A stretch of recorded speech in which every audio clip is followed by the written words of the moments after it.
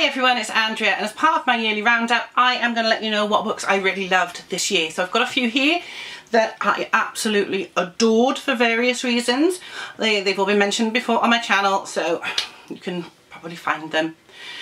So these are books that I've either rated 5 stars or close to 5 stars, or ones that have really stuck in my head. So the first one I'm going to mention is A Monster Calls by Patrick Ness, from an original idea by Siobhan Dowd. The film of this comes out over here on January 1st, and I hope to be going to see it soon.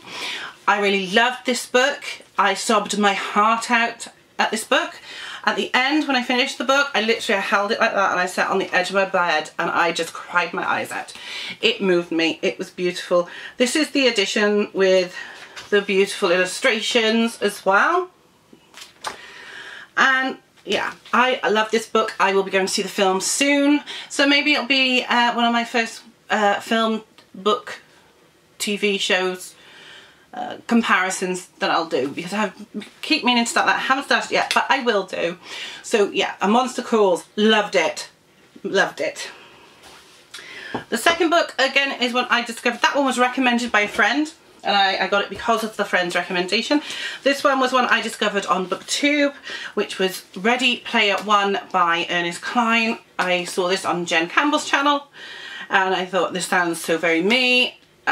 Just simply because of all the 1980s references. I grew up in the 80s. I think I wrote in my review for my blog that if it was 2044, Halliday would be, and he was still alive, and I was alive in 2044, he'd be 2 years older than me. So he's sort of like my generation. So I really got it. Loved this book. I want to read it again. Absolutely fantastic. I do recommend this if you love the 80s and all that pop culture and the computer games. Do read it. It's just brilliantly written. I love this one. And the next one is Just One Damned Thing After Another by Jodie Taylor. I must admit that I actually downloaded a free copy of this on my Kindle and never read it.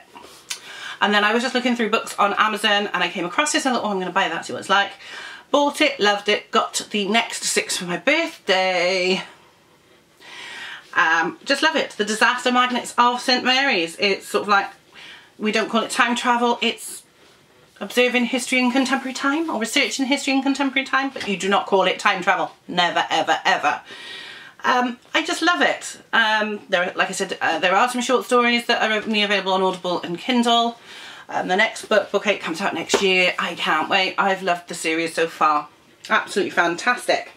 Now the next 2 books I read this year that I loved are by the same author, and they are non-fiction.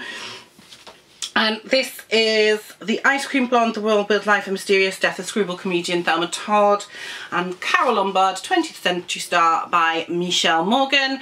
Michelle Morgan is a British-based biographer. She lives in Northampton. She's written books on Marilyn Monroe, on Madonna. She's done Hollywood Scandals. So she has got quite a lot of books under her belt. The next one that's coming out hopefully next year is Victorian Scandals, which I'm really looking forward to. But these 2 books are just beautifully written. And I've said this before, that the way that Michelle Morgan writes, it is just so beautiful. The narrative flows. It's not stilted and juddering like some biographers. It just flows beautifully from one sentence and story into the next. And she tells the stories of these 2 women with love and respect, and you know, the compassion that they deserve as pioneering women of their time.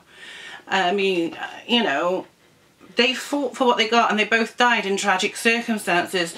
Thelma Todd was found dead just before Christmas one year in her automobile of carbon monoxide poisoning, and Carole Lombard died in a plane crash after coming back from selling war bonds. All of which, terribly tragic, terribly sad, but their lives are more than their deaths. And Michelle, with her works, always explores that the lives of these women were more than just the sum of their deaths. There was more to them. They accomplished more. And today we look on the tragedy of not just Thelma or Carole, but Judy Garland and Marilyn Monroe and all those people, and Jean Harlow. But they were all so much more than just that one event that took their life, that one moment. their lives meant so much more, and Michelle explores those beautifully. So I love these two. They were both 5-star reads from me, so thanks Michelle for publishing these. Thank you for sending me a free copy from the History Press. I loved it. Yeah, I love old Hollywood anyway, so those two, if you can get them, they're still available. Please go and buy them. They're available in hardback. They're also available for Kindle, so do go and get them. And finally, for my favourite books of 2016 is one that I read this month at the beginning. It's one that I still am thinking, oh no, and that is Heartless by Marissa Meyer. I love this book. I want everybody to read this book. I just think it's just a beautiful story, and it's tragic and sad and beautiful, but it couldn't end any other way than it did. So I think I read this in 2 sittings. It was just beautifully written, beautifully told. And look at this cover. And as you all know, the inside's gorgeous. I've shown you before with the checkerboard. And you've got the heart on one side and the Joker's crest on the other. And yeah, again, this was a 5-star read for me. I absolutely adored this book. So those are the books that I really loved in 2016. I cannot wait to see what I'm going to really love in 2017. And of course I will be sharing them all with you here on BookTube.